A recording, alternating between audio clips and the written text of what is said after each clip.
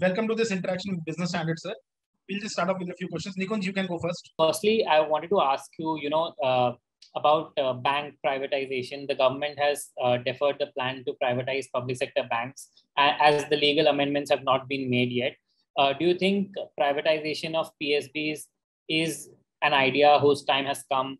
And also, do you think the RBI should relax criteria to allow corporates, especially with experience in finance business, to participate in the privatization process?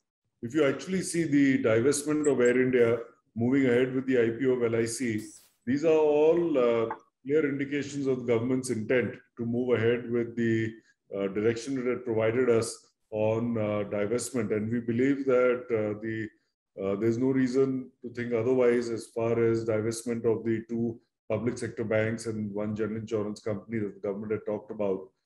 As India is going to grow, we need a larger, stronger, deeper financial services sector, which includes bank, which includes insurance companies, asset managers. And it is for the regulators to decide what is the right way to do that. But to build an Atmanirbhar Bharat, we first need an Atmanirbhar financial services industry. I believe the RBI already has a definition of who they would allow and who they would not allow. Based on their experience, I feel that good quality players should be allowed. On the other hand, what is equally important is for RBI to build a discussion around what the future of lending looks like. We are seeing the digital world create significant amounts of disruption and disintegration of what were traditional methods of providing such services. So a discussion on that, I think, is very timely. There've been some hiccups in the current privatizations that have been privatization of PSUs that have been announced recently, which are Central Electronics and Pawan Hans. So do you think that that process should be strengthened and a rigorous criteria should be in place to screen bidders for other PSUs as well that have been put on block? So very clearly, you need a transparent, clear, well thought out process and a consistent process that needs to be made. Then you may still have some gaps, you need to correct those. There's no perfect way of doing things. I believe the intent of the government is clear, that government should not be in business, and other than maybe for some critical entities that they would want to control, they are intent on divesting the rest. There is a process that needs to be followed. There are many sensitivities that are involved, so some of these things take time. So we've seen FDI being hiked in insurance sector, and some of the partners in their Indian JVs have shown their interest to hike their stake. What do you think more needs to be done for them to come to India, or do you think our own Indian players are good enough to be here to create more jobs, or do you think that more investments do need to come in, and what more needs to be done towards that? We still don't have a domestic financial sector that is strong enough to support the growth opportunity that we have. And as I mentioned in my presentation also, that because of the changing nature of geopolitics, India can become the manufacturing hub of the world. So we need capital for that. And for foreign capital to come in, they need to see consistent policies, they need to see a proper roadmap, and they need to ensure that risk adjusted, they can make a reasonable amount of return. But we have to also be cognizant of the fact, as we have seen in the last 6 months, that foreign capital especially, will find the best risk-reward geography over a period of time. So capital may go out also, like it has done. So it cannot substitute creating a strong domestic financial services industry led by banking, led by asset management, led by insurance and pension. We need a holistic view across all these to be taken by the government and the regulators, so that we continue to strengthen these as well.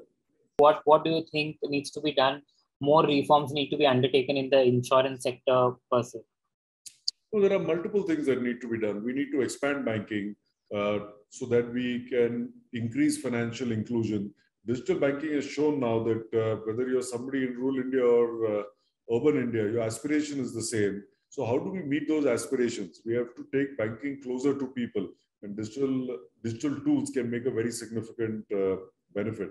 We then have most of our businesses are small and mid-size. And these businesses, we need to leverage them. We need to take capital closer to them.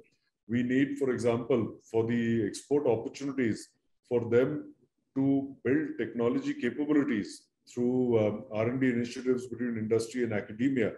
We need, with all the FTAs that the government is signing, we need to make sense of that to them. Because large companies, again, understand that. And we need to see that capital is easily available to them so that they can grow. And then you have the large companies. Large companies, as we are seeing, have built the necessary capabilities where they are known, where they are not only the manufacturing hub for the world, but they want to go out, they want to acquire, they want to build new capacities overseas. So we need a few large banks that can help them strategically do this as well.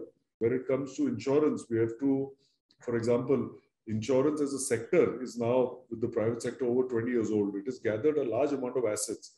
How do we put those assets into more productive use? How do we reduce the percentage of assets that have to be put into government securities and move them to funding startups, move them to funding infrastructure projects, move them to creating a solid, viable corporate bond market in India? These things don't happen overnight, but we have to work on each of these norms so that together then we create that firepower that manufacturing India needs to become that manufacturing destination for the world. Mr. Bajaj, we will start off with your outlook for the FY23, the range that you gave, based on 3 different oil prices. One is oil at averaging $110 a barrel. One is oil averaging $100 a barrel. And one is oil averaging $90 a barrel. So that is 7.4 to 8.2% growth rate. What scenario do you see more likely in this range? Do you think we will be hitting closer to the upper end or closer to the lower end? So if it stays around $100 level, then I think closer to 8% is what we can look at. Because see, there are things we can tweak as well. For example, while the interest cycle has changed now, what is the amount of interest rate that will go up and how much, how often it happens, will also depend on how inflation is on the ground. Partly that is dependent, we know, for the common man on fuel prices. And that's where our suggestion to the government is, in a collaborative manner between the center and the states, for the government to cut taxes right now on fuel. So it helps the pocket of the common man. In addition, the fuel inflation that we have seen, we are hopeful for a normal monsoon at this stage. That should help in abating that as well. Higher MSPs should make a difference.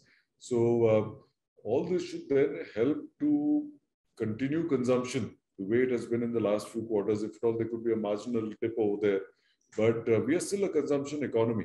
So I believe that we will see reasonably good growth. What sort of a magnitude of impact are you seeing India Inc. face in its margin? No, we are already starting to see it differs by sector, but corporates margins have got partly compressed, if you see, in the last quarter or two, because input costs had started going up. And that's why you're seeing some amount of passing of that happening, and that's why inflation is also picking up. So you will see some of that happening, and it varies a lot sector to sector. Mr. Bajaj, thank you so much for your time, sir. Thank you so much.